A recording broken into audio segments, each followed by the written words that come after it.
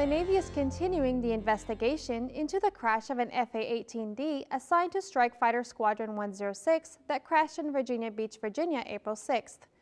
Officials met with residents the day after the crash to explain available resources and to help residents file for reimbursement for injuries or property damage and start the compensation process to cover short-term expenses.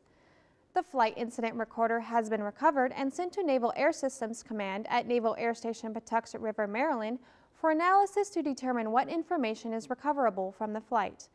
The Navy will continue cleanup work at the crash site and expects to finish removing most aircraft debris by the end of the week. The incident remains under investigation. From Washington, I'm Petty Officer Shannon Burns.